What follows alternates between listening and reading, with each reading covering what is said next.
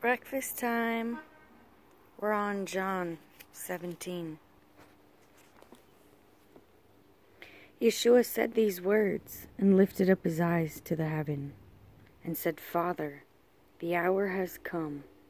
Esteem your Son so that your Son also might esteem you, as you have given him authority over all flesh, that he should give everlasting life to all whom you have given him. And this is everlasting life, that they should know you, the only true Elohim, and Yeshua Messiah whom you have sent. I have esteemed you on the earth, having accomplished the work you have given me that I should do. And now, esteem me with yourself, Father, with the esteem which I had with you before the world was. I have revealed your name to the men whom you gave me out of the world. They were yours, and you gave them to me, and they have guarded your word. Now they have come to know that all you gave me is from you, because the words which you gave to me I have given to them, and they have received them, and have truly known that I came forth from you, and they believed that you sent me. I pray for them. I do not pray for the world, but for those whom you have given me, for they are yours. And all mine are yours, and yours are mine, and I have been esteemed in them. And I am no more in the world, but these are in the world. I come to you. Set apart, Father, guard them in your name, which you have given me, so that they might be one as we are.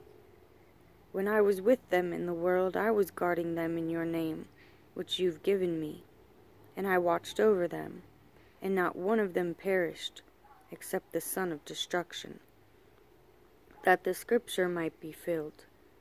And now I come to you, and I speak these words in the world, so that they have my joy completed in them. I have given them your word, and the world hated them, because they are not of the world, as I am not of the world. I do not pray that you should take them out of the world, but that you keep them from the wicked one. They are not of the world, as I am not of the world. Set them apart in your truth. Your word is truth. As you sent me into the world, I also sent them into the world. And for them I set myself apart, so that they too might set apart in truth. And I do not pray for these alone, but also for those believing in me through their word, so that they all might be one, as you, Father, are in me, and I in you, so that they too might be one in us, so that the world might believe that you have sent me.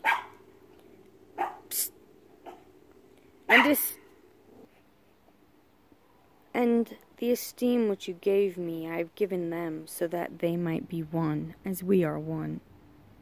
I in them and you in me, so that they might be perfected into one, so that the world knows that you have sent me, and have loved them as you've loved me. Father, I desire that those whom you have given me might be with me where I am, so that they see my esteem which you have given me, because you loved me before the foundation of the world.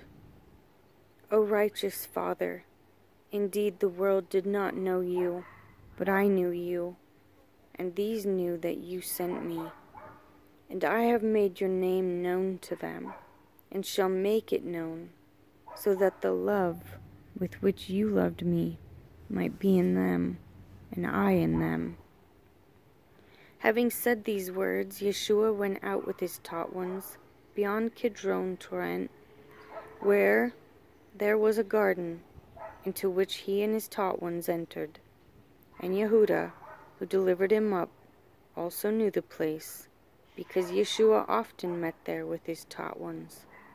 Yehuda, then having received the company of soldiers and officers from the chief priests and Pharisees, came there with lanterns and torches and weapons. Yeshua then, knowing all that would come upon him, went forth and said to them, Who do you seek? They answered him, Yeshua of Nazareth. Yeshua said to them, I am. And Yehuda, who delivered him up, was also standing with them. When therefore he said to them, I am, they drew back and fell to the ground. Once more he asked them, Who do you seek? And they said, Yeshua of Nazareth. Yeshua answered, I said to you that I am. If then you seek me, allow these to go. In order that the word might be filled which he spoke, of those whom you have given me, I have lost none. Then Shimon Kephah, having a sword, drew it and struck the high priest's servant, and cut off his right ear. And the servant's name was Melech. And Yeshua said to Kephah, Put your sword into the sheath. Shall I not drink the cup which my Father has given me? Then the company of soldiers and the commander of the officers of the Yehudim seized Yeshua and bound him. And they led him away to Hanan first, for he was the father-in-law of Caiaphas, who was high priest that year. Now Caiaphas was the one who gave counsel to the Yehudim, that it was better that one man should die for the people.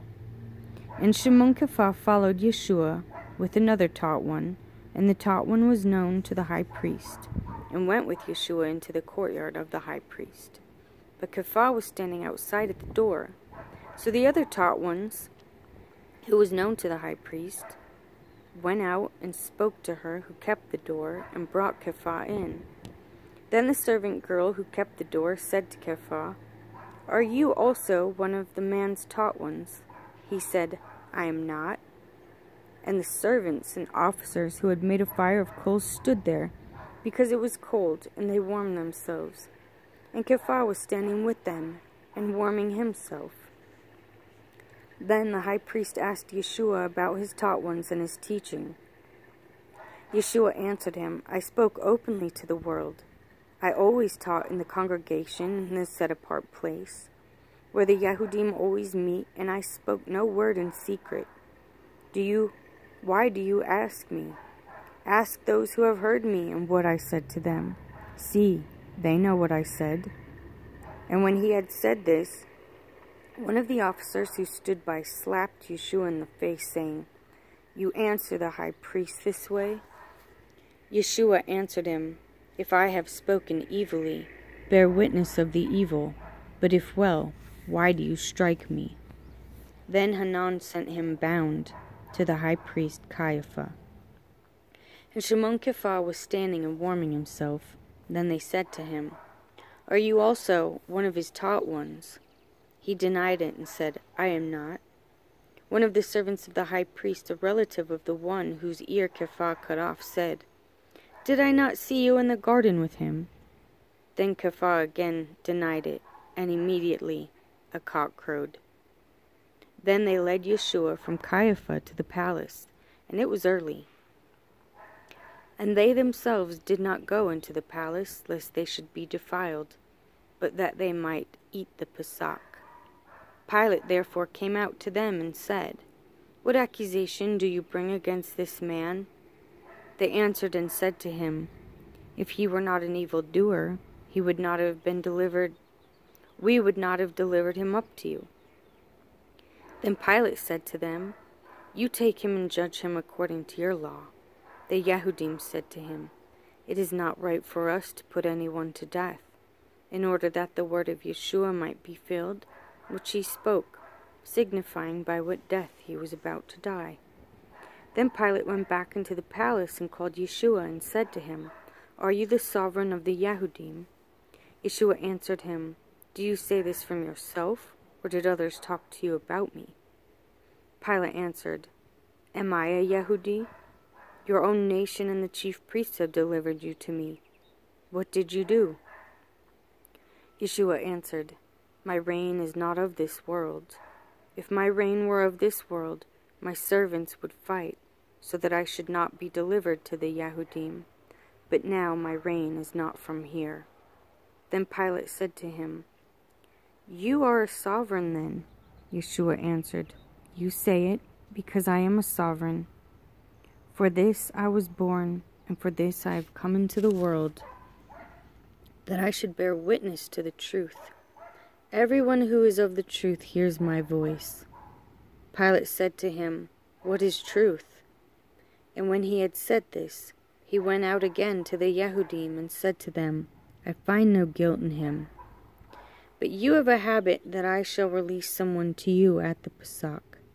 Do you wish then that I release to you the sovereign of the Yehudim? Then they all shouted again, saying, Not this one, but Barabbas. And Barabbas was a robber.